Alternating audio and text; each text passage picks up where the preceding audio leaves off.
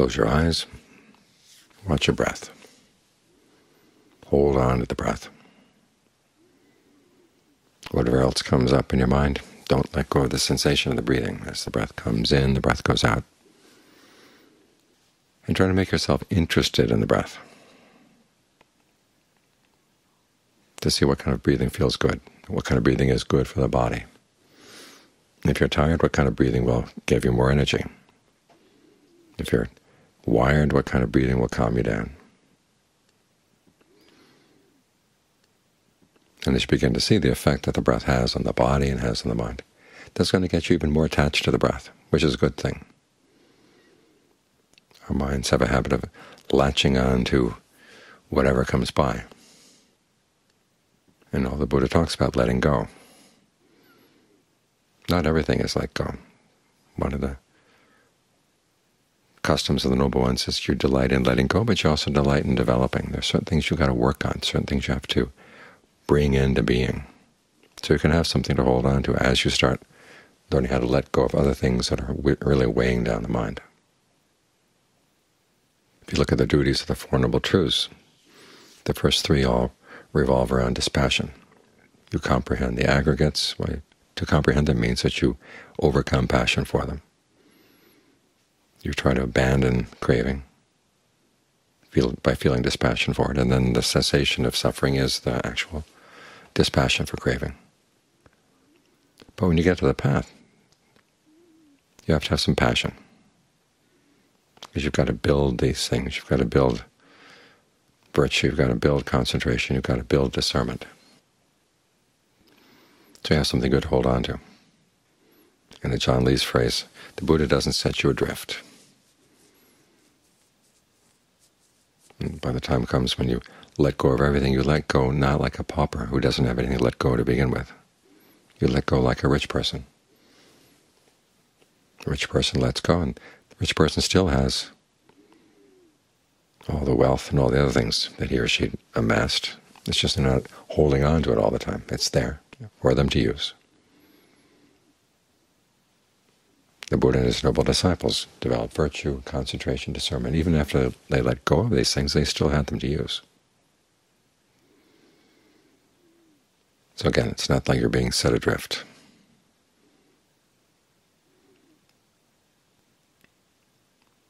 By learning how to hold on to the breath, you can start looking at your other attachments with a little bit more objectivity and a little bit more dispassion. You don't feel quite so desperate in hanging on to things. It's not that everything is going to be easy to let go, but you have to understand, why does the Buddha have you let go of things? Because after all, you can latch on to things that are going to outlast you. But then the fact that you're impermanent, inconstant, means that you're setting yourself up for a fall. I've been reading some books on the Eightfold Path. One of the strange things is that when they define right view, they define it in terms of the three characteristics. In other words, you start out with these three characteristics interpreted as metaphysical principles, like there is nothing permanent in life. There is no permanent self. And then in the context of that, then they say, they place the Four Noble Truths. In other words, people suffer because they don't understand the truth of no self. When you understand that truth, they say you stop suffering. But that's not how the Buddha taught. To begin with, they didn't teach the three characteristics as metaphysical principles. They're perceptions that you apply to things, and you apply them strategically, in line with the duties of the Four Noble Truths.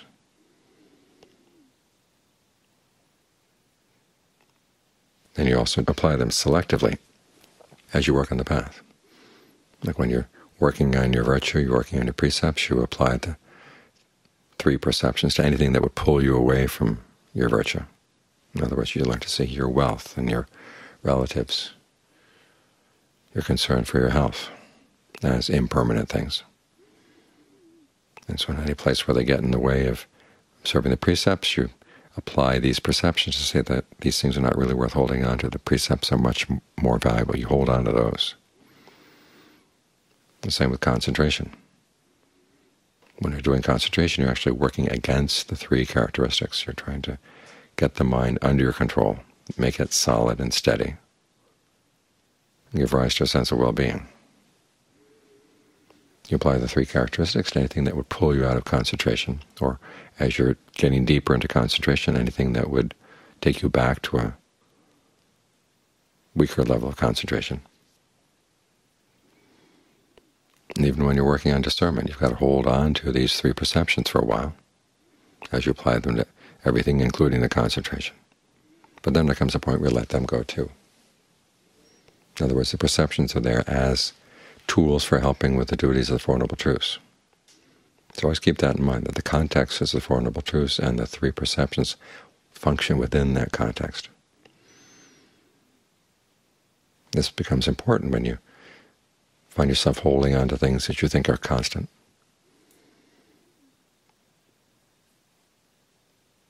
And you can ask yourself, are they, even if it's constant, the fact that I'm holding on, it means there's something wrong, because being in the position of clinging, which the Buddha defines in terms of feeding on things, the fact that you have to feed on something, puts you in a weak position.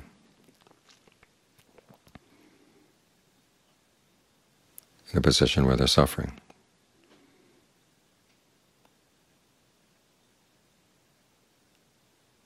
Because you have to be concerned, how much longer can I feed on this? The activity of clinging is in and of itself the suffering. It may sound like this applies only to the higher levels of the path, but it's good to keep this in mind from the very beginning. One, in case you run across something that seems permanent in your meditation and you want to hold on to it, you have to ask yourself, well, is this worth holding on to right now? Notice that question. It's a value judgment. All too often we hear that insight is all about having no judging at all, but that's not the case. You have to decide if you're going to cling to something or not cling to something. There's an alternative. In some cases it's worth it, in some cases it's not. And you've got to learn how to pass judgment on things well, and see the allure that they have. Why do you like holding on to them? And look at the drawbacks of holding on. And if you see that the good things that come from that are actually worth it, okay, hold on for the time being. But with the realization that eventually you're going to have to let go of everything. But you want to let go strategically. There are some things, of course, that we know are impermanent, and we still hold on. It's very difficult to let go. And the Buddha's way of dealing with that is twofold. One, a reflection that we chant often, subject to aging, subject to illness, subject to death, subject to separation. All I have is my karma, that fivefold contemplation. In the original sutta, it doesn't stop there. It goes on to remind you that everybody is subject to these things. Everywhere you go. Aging, illness, death, separation. People have nothing but their karma. And when you can learn to reflect on your particular attachments in the light of the universality of this principle, it helps to take some of the sting out of it, that you see these things in perspective. Realizing that you don't know how many lifetimes you've been holding on to things and being forced to let go. You hold on to things that you really love and can't imagine living without, and you've got to let go. It's happened over and over and over again. And on the one hand, you've suffered all this, on the other hand, however, you've survived. As Ajahn Mahabhuya says, the mind is an expert survivor.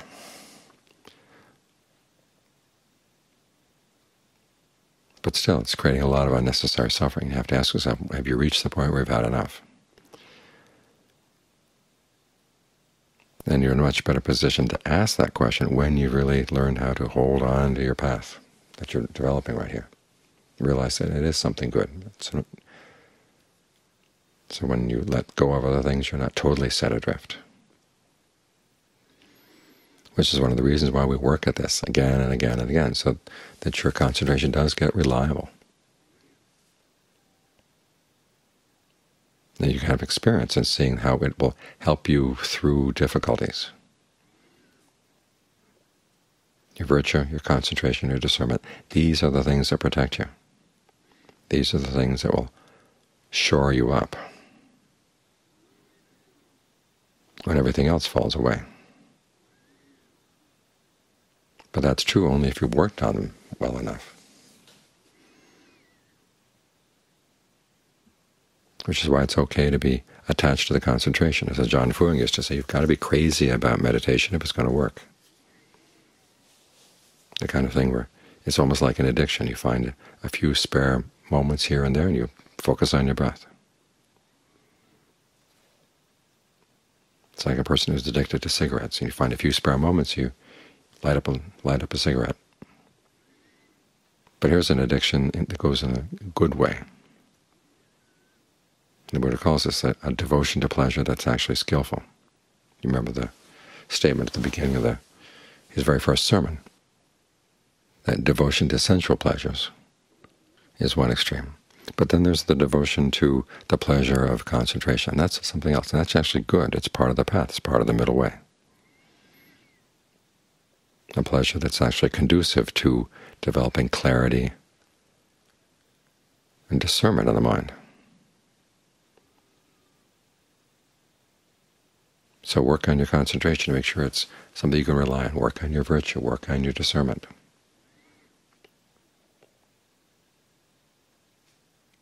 When the Buddha says that the self is its own mainstay, that's true only if you're able to make yourself a reliable meditator. So hold on here. Learn how to hold on well.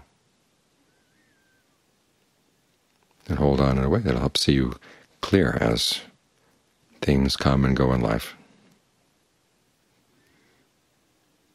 And you learn that you can be okay with it coming and going because you've got something a lot more reliable inside.